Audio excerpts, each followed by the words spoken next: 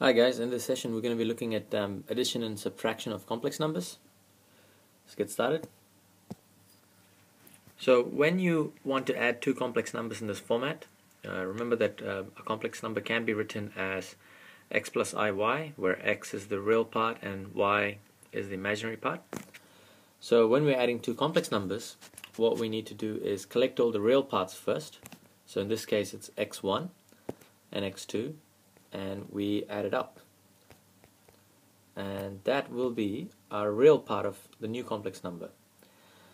And as for the y values, which are the imaginary values, so this is imaginary value for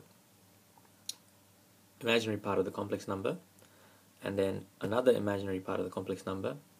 Now we add these two together, so we're going to get I y1 plus I y2, and that's your imaginary part of the complex numbers.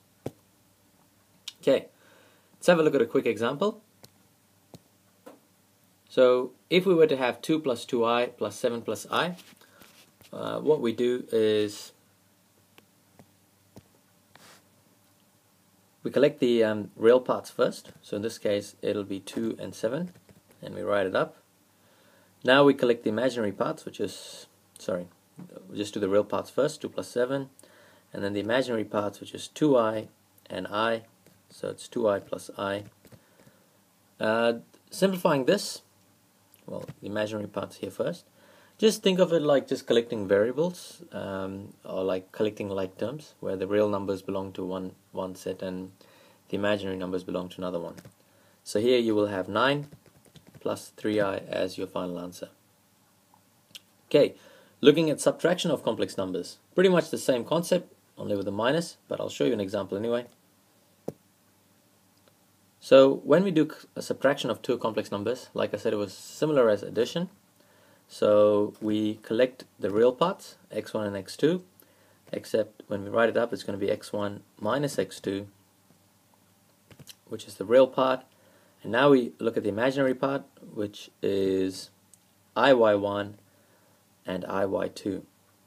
So we would have iy1 minus y2. Okay. Looking at an example. The example we're going to look at is 7 plus 3i minus 2 minus 2i. So as usual, we collect the real parts first. So in this case it'll become 7 minus 2, which is the real part. And then we have the imaginary part, which is going to be 3i and minus 2i.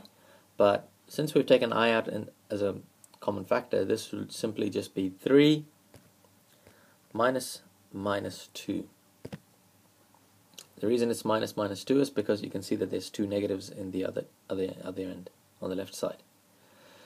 Okay, simplifying this, the real part will become 5 and the imaginary part will become also 5, but positive 5. So the final answer is 5 plus 5i.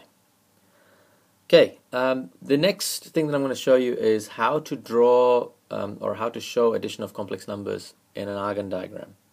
That's the complex plane. Okay, I'll go back to the first example, but I'll show you guys how to do this in the plane. So here we have a complex number 2 plus 2i. What I'm going to do is I'm going to draw it first.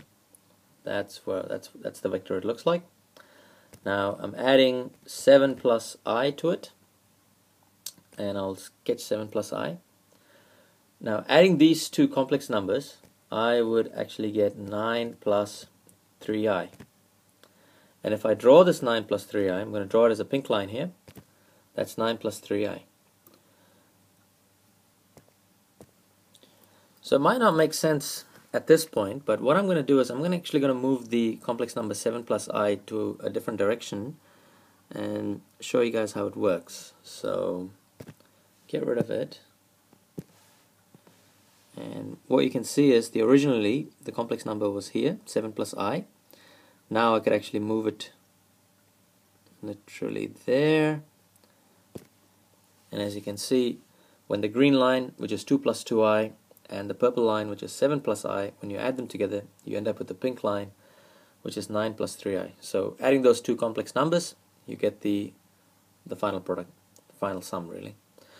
Alright, that's about it from this session, guys. Thanks for watching.